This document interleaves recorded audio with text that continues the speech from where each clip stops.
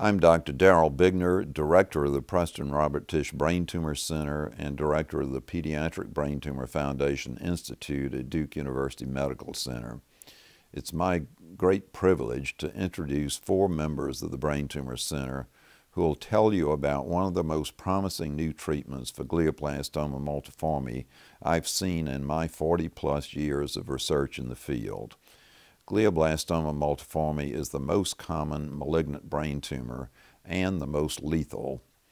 This new treatment, utilizing a genetically modified poliovirus, was perfected in laboratories at Duke, and we've just opened a clinical trial to which we are now enrolling patients. Response in the first few patients treated has been truly remarkable. The first presenter is Dr. Matthias Gromeier, Associate Professor of Neurosurgery and Molecular Genetics. Dr. Gromeier is one of our brightest basic scientists who engineered the poliovirus in his laboratory. He'll describe the basic science involved and how it's translated into patients. The second presenter is Dr. John Sampson. Dr. Sampson is the Robert and Gloria Wilkins Professor of Neurosurgery. He's one of the most outstanding neurosurgeons in the country. Dr. Sampson is world-renowned in convection-enhanced delivery of agents to the brain. This simply means the insertion of catheters into the brain so the agent can be delivered directly to the tumor. Dr. Sampson will describe how he goes about placing the catheters, how the agent is delivered to the tumor, and the imaging required to confirm that the agent gets to the right place in the brain for maximum effectiveness.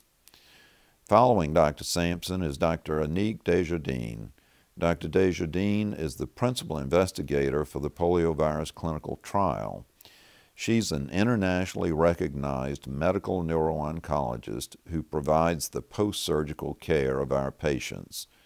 She'll describe how the treatment works in patients, their medical care, survival, and quality of life while on treatment. Finally, you'll hear from Dr. Henry Friedman. Dr. Friedman is the James B. Powell Jr. Professor of Neuro-Oncology, Deputy Director of our Brain Tumor Center, and our senior medical clinician. Dr. Friedman is one of the finest clinicians in the field of adult and pediatric neuro-oncology. He's internationally recognized as one of the leaders in the development of novel therapeutic trials for malignant brain tumors.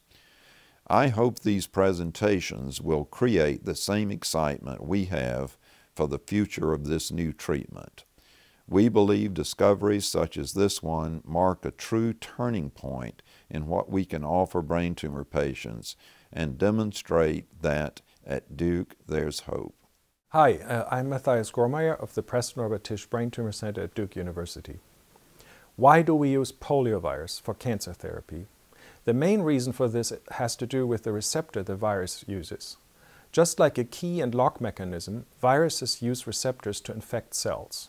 The poliovirus receptor is interesting because it is abnormally present on tumor cells. This means that most tumor cells are infected and killed by polio. Before we could use this principle in patients, we had to make absolutely sure it could be done safely. In partnership with the National Cancer Institute, we performed over 10 years of research to optimize a strategy to safely target brain tumors with poliovirus. We started with the polio Sabin vaccine. This is familiar to many as the vaccine given on a sugar cube.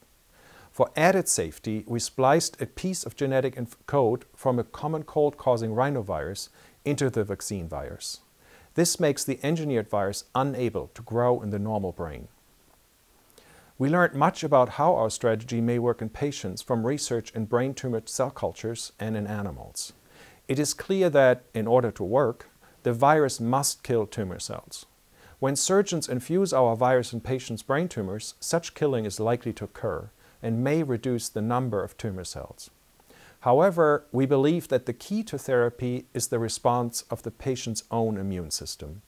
Our immune system is designed to recognize virus infection, and it may respond vigorously to the infusion of polio into tumors and help to fight the cancer. Unraveling the immune mechanisms that are at work is a major goal of our current research. I'm Dr. John Sampson, a neurosurgeon at Duke, and I've been working in the laboratory with Dr. Gromeier to help develop the delivery systems for the poliovirus over the last decade. What's important about delivering this virus is that it's delivered in such a way that it covers the entire tumor. In order to do that, we've used a software program that we've developed over the years that allows us to take computer software algorithms and show exactly where the virus will be delivered. We then use a tracer when we deliver the virus to confirm that we are delivering the virus exactly where it needs to go. The procedure itself is very simple and done under a local anesthetic. We numb up a small area of the scalp, usually less than a few millimeters, and then make an access point into the skull that is pain-free. That allows us to deliver this small catheter that's only about a millimeter in width directly to the site where we know the optimal delivery of the virus will occur.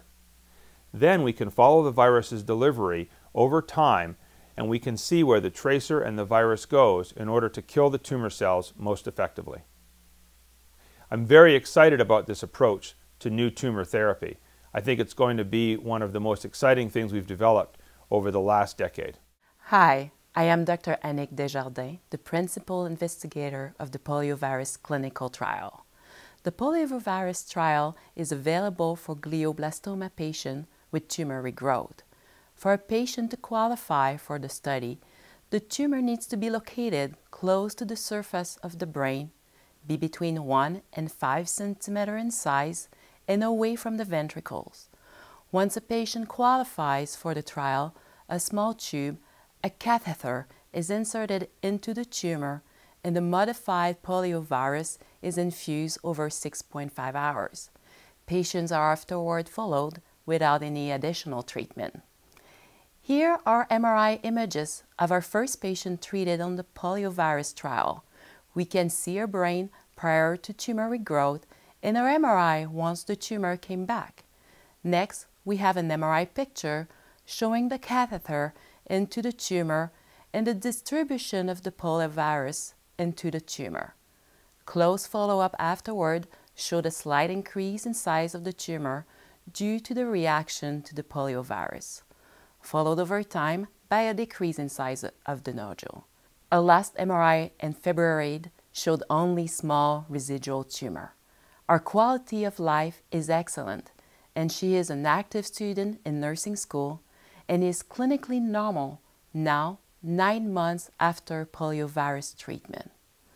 There have been 5 patients treated, but only 2 have been followed sufficiently long enough for response evaluation.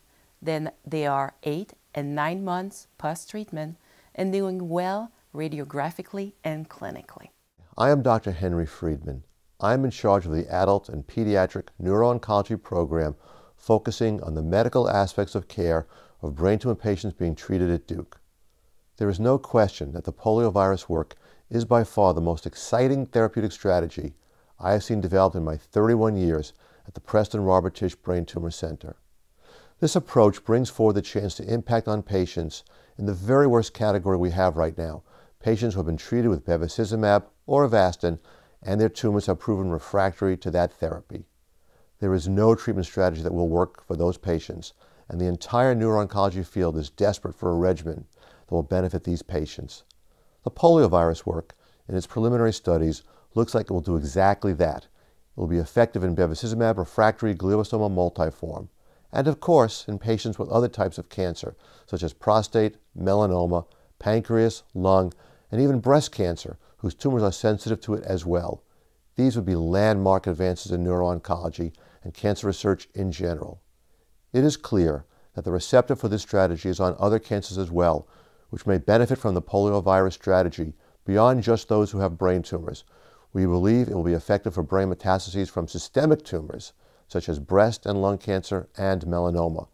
There is no effective therapy for such brain metastases, and there are more than 150,000 cases each year.